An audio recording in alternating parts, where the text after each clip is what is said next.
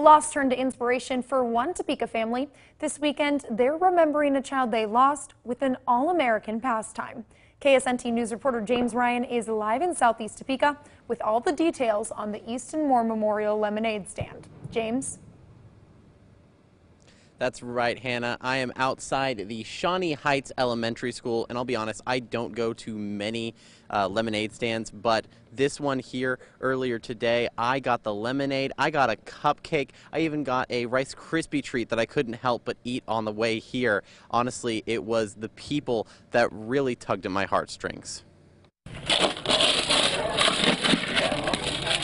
There's only one word to describe the lemonade at the Easton Moore Memorial Stand. Delicious. Best. I got pink lemonade, so I'd highly recommend that. Oh, the lemonade is delicious. You need to come out and get you some if you haven't, because it's great. And that's thanks to 9-year-old Cameron Moore. Cameron has put on the lemonade stand for the past 5 years, rain or shine. The rain kind of stopped us a little bit from the customers, but as long as they keep coming, I keep serving. Cameron started the lemonade stand in honor of his 3-year-old brother Easton, who died from a heart defect back in 2013. Each year, the stand sells lemonade, cupcakes, and other baked goods, raising thousands of dollars for kids just like his brother.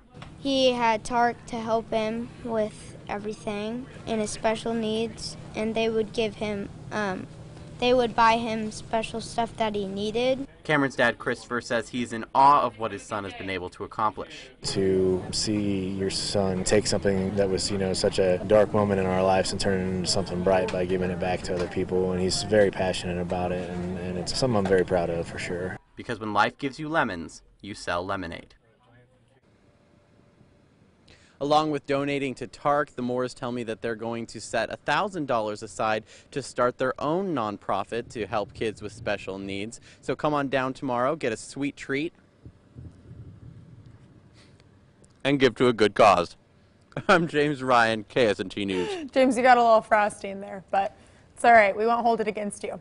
Well, just like James said, the Easton Moore Memorial Lemonade Stand does continue tomorrow from 9 a.m. to 4 p.m. outside of Shawnee Heights Elementary.